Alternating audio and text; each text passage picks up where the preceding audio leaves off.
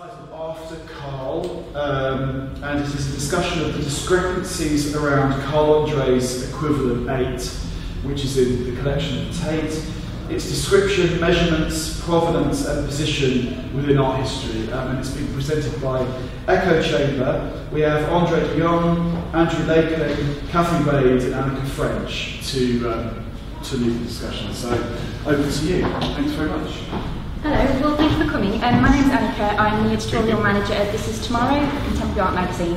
I'm delighted to have been asked here today to talk to 3 fantastic artists about all of their kind of collaborative adventures and researching around Carl Andre. I am going to start at the beginning and ask you if someone could have a little bit of a chat about how the kind of collaboration came about and why you were interested in Carl Andre and his work and how it all began really. Collaboration wise, I've worked independently with Cathy and Andrew in the past. Cathy taught me at one point even, and Andrew and myself worked on the Library of Birmingham project when it was moving from the central library to the new library site. I guess I'm the common denominator between the 3 of you, apart from you being Birmingham-based artists. In terms of the interest in Carl's work or how the project came about, it's not necessarily that my interests were in Carl Andre's work, but I'm quite interested in work around that period of the late 60s and early 70s. If I was religious, I might describe that time as auspicious, because there seemed to be a paradigm shift that was described as a kind of shift from modernism, high modernism to postmodernism. So just in kind of doing research in that, I found this anomaly in Carl Andre's equivalent 8, where the work that he exhibited in 1966 differed from the work that he sold to the Tate in 1972, in that the bricks that was exhibited in 1966, there was only one set sold, and he returned all the bricks to the foundry for these deposits. And when Tate wanted to buy a set from him in 72, he had to replace the bricks with a lower grade brick. So for me, there was something interesting about the fact that what I imagine his practice would have been about being very precise and this very kind of dialectically distilled precision about his work. He was willing to supply a lower quality brick to the Tate as a substitute for his brick. So I kind of have this idea that equivalent 8 is actually a postmodern piece rather than a high modern piece.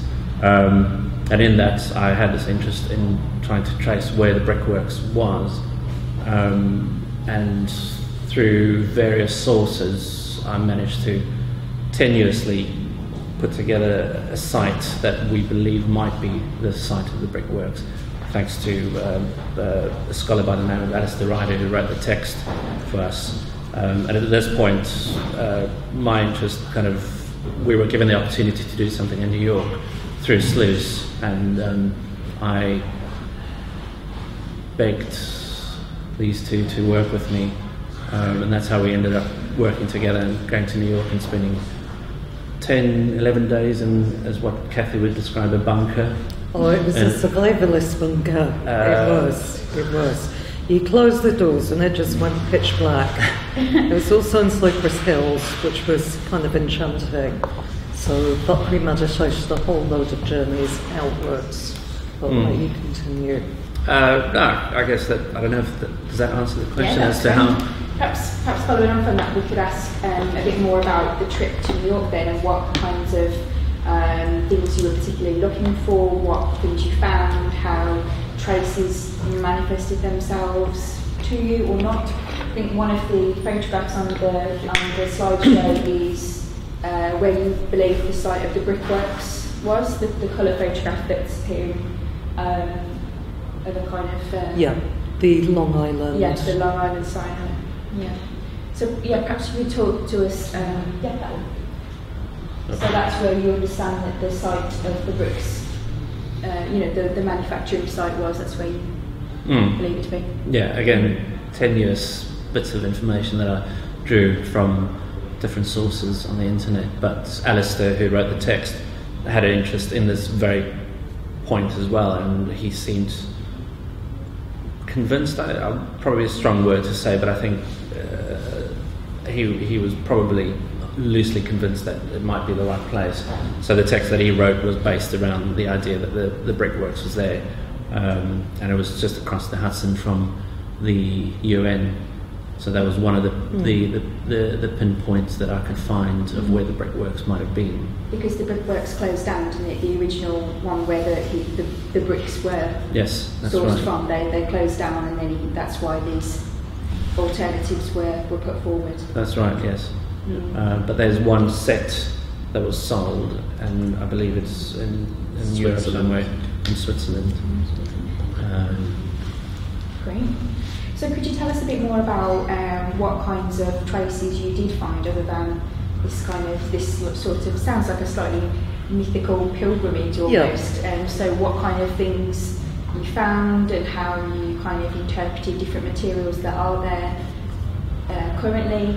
I think we found nothing. Nothing. I mean, as in like physically, there was no like traces. I mean, there were some bricks, but there were bricks that fitted the description of the measurements of the original one. So it's a completely redeveloped area. So in the sense of things that hinted to the original work, there was nothing there. But then I don't know, you made more work there, so that's. I did. Maybe you will. No, I mean, I was fascinated because I suppose you got something with Carl Andre in the Quincy book where he hires a press photographer to go out and photograph materials in the landscape, and there's something amazing about that because it kind of indicates for him there's this real fascination in just stuff as it is and stuff that he can utilise. So he talks at a couple of different points about this kind of interest in these materials and this sense that they start coming into the gallery and they take on a completely different purpose. But then again, I was kind of interested in, I suppose, the potential for this material to be artwork elsewhere. So it was that thing where you go to this site on Long Island and it's just like a commuter park.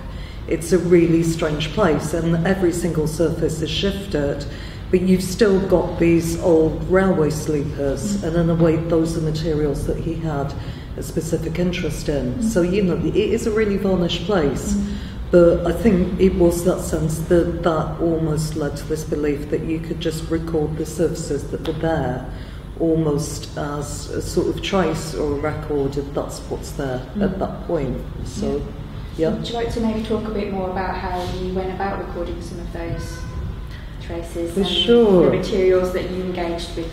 Yeah, I mean, there's a lot of inconsistencies, and I think that was the fascinating thing with the project, that there's inconsistencies in his work in the archives, there's mismeasurements of the work in the archives, there's a kind of belief that as an artist it's his responsibility to come and resolve it.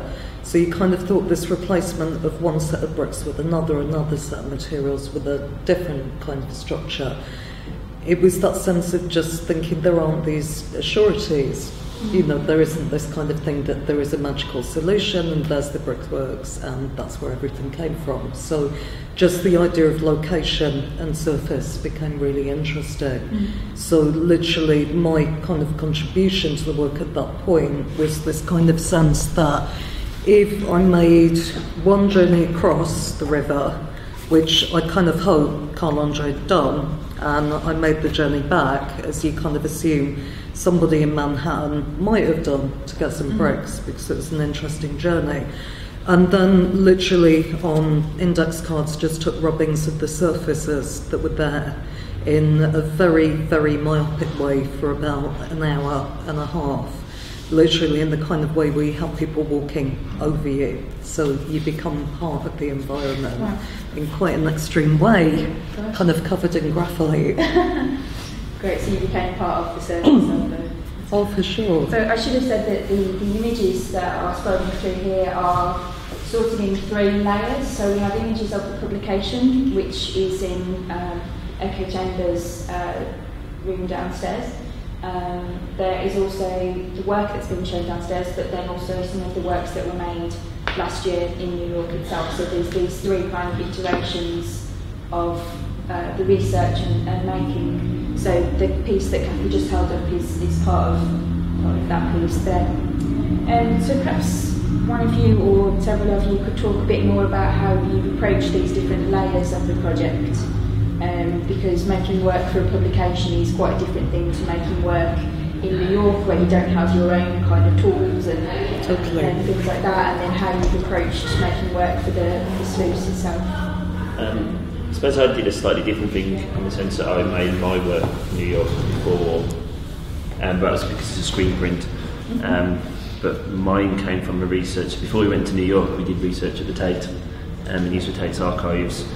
Kind of looking at all the documentation around the acquiring of the bricks, which included obviously conversations between Carl Andre and the collections, and also newspaper cuttings, etc.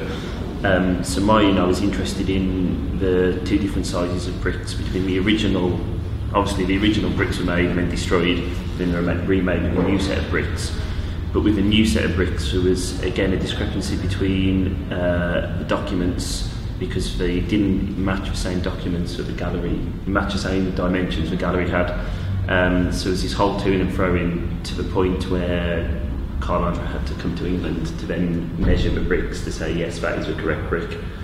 So I became interested in the idea of this object that, as a material, it's got value, but as an artwork, once it was acquired, suddenly the measurements had to be important, whereas the measurements weren't important in the first place because they were just standardised bricks. So my piece is almost very literally a screen print of the two different sized bricks, with the two different measurements which are in the archive, and in the same way that all the sort of, everybody kind of, so that's it, so all the kind of the anti sort of articles written about the work, kind of put it down to the fact that these just rectangular forms that had no sign of the artist's hand. So the idea of this work is then sort of screen printed, which is a mechanical process, which is very sort of, you'd argue maybe doesn't have the artist's hand, my artist's hand in it, kind of directly related. So then getting to New York with this existing screen print, I then sort of made a frame for it using readily available sort of building materials from a local sort of merchant, sort of in the same way that he used sort of readily available sort of bricks, which then kind of carried on in the idea that the work was left in New York and destroyed in the same way that his was, so then the publication becomes a documentation of destroyed work. And then for here, in the same way, coming back to London, it seemed logical to remake the work with the obvious slight discrepancies. This is a new frame. So yeah, the new frame's made out of like American sort of Western red cedar, which kind of replicates his idea of using all his early works using cedar wood. And like the blue comes from when it was originally installed, amateur painter sabotaged the work with this blue dye. So this kind of, and it's processed blue, so it's just a standard blue, which is readily available. So it's all kind of ties into his, it's my nutshell. Sure. So you spoke a little bit about some of the dialogues and correspondences and things in the archive. Perhaps one of you can talk a bit about the dialogue between the three of you and how that has shaped the work you've made and the project and its formats and things. I think, that's always the one that's fascinating. we get back to the back bunker here. Cathy's bunker. It's all good. It was the beauty of the bunker. No, I think conversations were the things that shaped the work, and they were fascinating in that stuff became redundant really quickly, or it's like obvious that an idea that one of us had wasn't going to work, or wasn't interesting, or wasn't relevant, or that maybe another approach was. And I think quite often I'm always intrigued by the idea that if you share a space with somebody for long enough, you have a commonality of materials, or you have approaches that swap over. So it's kind of intriguing this time around that the blue tape that you use for the frame, I'm now using as a way of hanging the work. So there are things that just keep moving between the three of us, which again is intriguing. It is. Lots of visits to 99-cent stores, desperately looking for materials in the States, and then being very upset that you can't find the same materials here, having a kind of death. That's interesting. isn't it? Yeah. So you're finding approximate copies of materials here as he would have done. Is there anything further that you could say about how this like approximation or copy or these versions of discrepancies and things have kind of come through in the work you've made for Sluice or for the publication? I think subjectivity is key to a lot of the work that we're making, because even in the archives, the two different sets of bricks are described in these very subjective terms as a bluish white and a yellowy brown.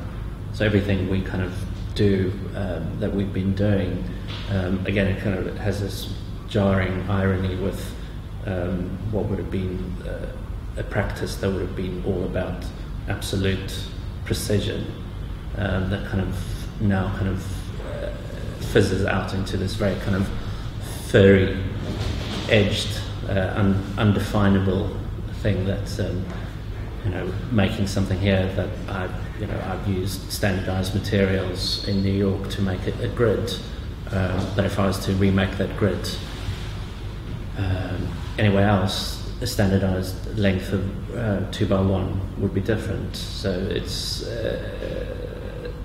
quite subjective in that kind of subtle way of unaltering the work. And so Andrew's new prints, if I may kind of step in on your work, but you were talking about the new print, the ink would have been from a different batch. So yeah, and the amount of screen printing medium mixed with it might be slightly different. She just can't be whack off in. So it could be slightly, so the blue could be very slightly different. So what will happen to the work that you have here? Will that then be, how far does the cycle of destruction sell it to Tate? You're going to sell it to Tate. Sounds good. Sounds good. Perhaps you could talk a bit more about materials, because obviously you have the very specific or not specific materials that André was using in these different versions and variations, and some of the things you spoke a little bit about the kind of blue that you were using, but I'm just thinking the material that sticks out a little bit for me is your index cards that you were using, which were things that you had to hand. And could you say anything further about why? I mean, is that connected to this idea of the archive and this records? That seems like... Yeah, I mean, for sure, you've got that sense of scale, you've got something that's a portable scale, but you've also got this essence of something quite rectangular and quite independent, and that was a sort of interesting thing. And I think one of the ones that I found fascinating with this sense of what happened with the bricks is this idea, I suppose taking a lead, is that the bricks, when they're returned, might have just been returned to be used in buildings. So you've got that interesting sense of materials just being materials, archiving, indexing cards, sort of taking them out of that purpose, making them do something they're not designed to do. But then that sort of sense of what do you do with them afterwards. So the set that we used for that were destroyed at the end of it. So, in a way, that recording was, I suppose it just came to a stop. They did their job, they'd done it. So they're quite disposable in a way. So I suppose I wanted that to come back into the work that's here now, with that kind of sense that then takes a journey out in the catalogue. Because you mentioned about the bricks, that you like the idea that the bricks, the mythical bricks, might in fact be in buildings and in structures and things. So I suppose that idea is threaded through with your the dissemination of your piece here through the publication and so on. For sure. I don't know if any of you have had a chance to have a good look, but Cathy's piece, this one, that's handy, is perforated so that strips can be kind of torn off, and as Cathy was saying, have this kind of, they go off on their own kind of journeys and things, so that's quite a nice idea, and something I was saying to you earlier seems kind of interesting in the idea of an art fair, and then you're kind of distributing your work kind of freely, so that's quite interesting in itself. Could we talk a little bit more, if there's anything further to say about this, about the discrepancies in measurements and things like that you found within your research at Tate and in New York, and whether how those ideas have been sort of thrown out in the works. I don't know, maybe you feel like you've talked through that already, but I think there's a really important one with the measurements, because it is that sense of how do you deal with uncertainty. And what I found fascinating with Tate was the only person who could resolve this uncertainty is the artist. So in a way, it's the artist's responsibility. But the way that that conversation happened and the way it's collected is fascinating, because, you know, he's writing postcards about working class handicrafts. They're kind of saying to him, when are you coming to London? And there's this kind of ongoing thing over what feels like maybe about 7 or 8 years of not having the precise measurements is amazing. I think it's the value of art. It's these bricks, this kind of tangible value, in the sense that the work was destroyed originally because the gallery didn't want to waste storage on a bunch of bricks, which were just standard bricks essentially. Nobody bought them, they didn't want to store them, they thought they could put better stuff in their storage. But then in the next few years, his name as an artist increased, and then suddenly his work is possibly sellable because he's a renowned sculptor now. So in that sense, they remade them. But the fact that he remade them, the work was sent from the gallery to the Tate, and it went through all the proper, routes. The fact that the measurement was just written down on a piece of paper, and it's not that Carl Andre, had the bricks made specific size. It was just a standard brick, but it was about just that somebody's written down the wrong size, and the size never mattered until the point where it was purchased, and suddenly it became important once value was added, and this sort of justification of like it being an original and being the correct piece, and that he was the only one to resolve essentially someone's admin error. I think it's maybe the interesting thing for me. But that's the wonderful thing, is the artist kind of making a corrective gesture of something, and I think again that's a sense of his authorship, but at the same time that element that's uncontrollable that you were talking about in terms of materials, copies, replications, all of those things, that I think is intriguing. The piece that I made in New York for the exhibition, I found in the archive that André was quite obsessive about mapping out his exhibitions with gridding the site and then plotting where his works are going to go on the site. So he had in his mind this very precise measurement of a space to work and how to work with it. But then I kind of used that idea of the grid coming out into the space as the work, and then using a kind of solid way of not altering the materials. The grid started doing rude things to the space. It completely ignored the window and the fireplace. It just did its own thing. What you're saying is you took over their kitchen. I did, yes. We were in an unusual space in America. We were put up in a domestic gallery, which is the front room, kitchen and a front room. So I kind of had to deal with what I put artists through a few years ago when I did the same thing in my front room. So it was unusual in that sense that we were transgressing into their personal space and doing things that seemed incongruous to a domestic space, but I think it all worked out just fine. But anyway, so I transgressed. But so the kind of precise measurement thing for me for Carl Andre was the gridded structure, or the gridded format that he always used for doing the layouts of his shows. So I think it was actually important to him, measurements, not necessarily measurements per se, but actually kind of having some kind of order through gridding a space. And so how does that grid structure run through the show downstairs, and are you still... So in the publication I remade the grid as kind of a negative of the grid, but it ignores the publication format. It kind of, again, rudely halfway spills spills over the spread. It just ignores this publication. It just does its own thing. But it also refers back to the Xerox book that André did in the 60s, where he had little squares kind of accumulating over several pages. And then the work that I made here, again, goes back to kind of using a standardized material. It was partly a functional piece that I made because we've got a big electricity distribution board in our space, so that it was useful to kind of block that off. But then it also works on the very obvious level that it's a ubiquitous building material. And I mean, for the last how many months, years, we've been walking through New Street Station, and it's been covered with fireproof plasterboards. So I've been seeing pink plasterboards for several years now. I guess it's kind of set in my psyche now. And then just scribbled, annotated on there the two equivalents that André never made.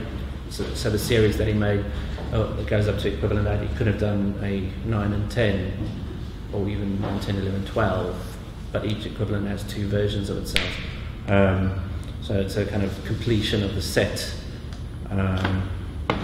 for me. I'm not sure he'll appreciate the way that I did it, but it's also an oblique reference back to the kind of concrete poetry way of working in a very tight, delineated space with text, as much as I can with my crab-like handwriting. And your decision is to leave it kind of rough and to have all the filler and... Yes, again, it goes back to this experience of walking through New Street Station for the last couple of years, of just gradually seeing the kind of spaces developing, and just these gestures of filler being put over a board and then being sanded back and then made good and painted. I didn't really want to go that far. Nothing too strenuously intellectual about it. But they make quite a contrast with the pink, though, don't they? They kind of they have their own aesthetic, I suppose. They're not the marks of a tradesman or a builder in New Street Station. They're something amateur slapping it on. Definitely. But that kind of returns that funny echo of all of those cartoons, of the potential for people to create art working with their hands, those manual crafts, manufacturing bricks, those kind of skills that you see when you're looking at a poster that might have been rolled over, or any number of things that kind of create this really fantastic abstraction. And I think those are moments that become, they're great things to encounter. They are. But I think what I'd say about the stuff at Birmingham New Street is it is a total Birmingham reference, but that pink plasterboard seems to go on for miles, so you're just exposed to a long series of abstract marks, and they are really percussive when you walk past them. So they do filter through. And I was amazed as well that they kept changing, so you kept thinking that you're going somewhere and you end up at a dead end or being spat out somewhere completely else. So yeah, I think I'm scarred for life by that experience. It'll be sad when it all goes, when all those plasterboards go.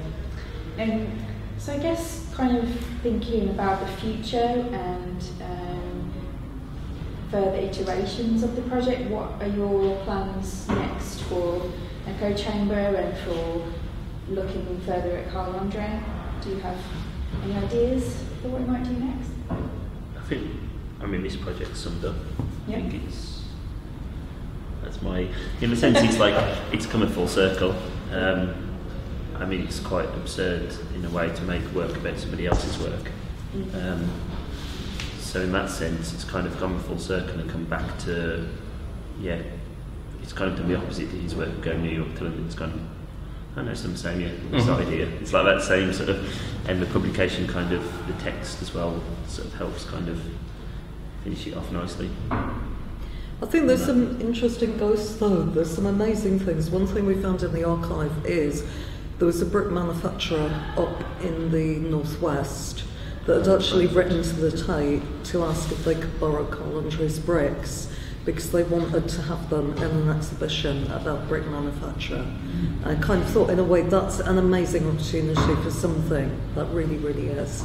So I don't know whether that is another situation where that no longer exists and there's no possibility, but I think if that did exist, then I don't think any of us should be the brickworks refusing. Well, I did have a spy on Street View, and I couldn't find them, to be honest. But it's all such a disappointment. Street View. That's how I assess we things. rebuild them. We just made this blooming factory. I think the course has probably run its course, but there's still the original set somewhere in Switzerland, I think someone said, that could be worth visiting. And then there's also this Alistair Riley that read the text first. That could be, I don't know, it's open-ended. In terms of our collaboration, I think no one's come up with any other suggestions at the moment. I think I've put mine on the table. We've done it, so if anyone else has got an idea. So we need to step forward. We do. Yeah. Somebody in the audience maybe has an idea too. But maybe this is a good time to kind of open out and see if anybody does have any questions about the work or the publication or the trip or anything like that. I don't know if anyone does have any. The newspaper article, is that Sun Day now? I think it was Mirror.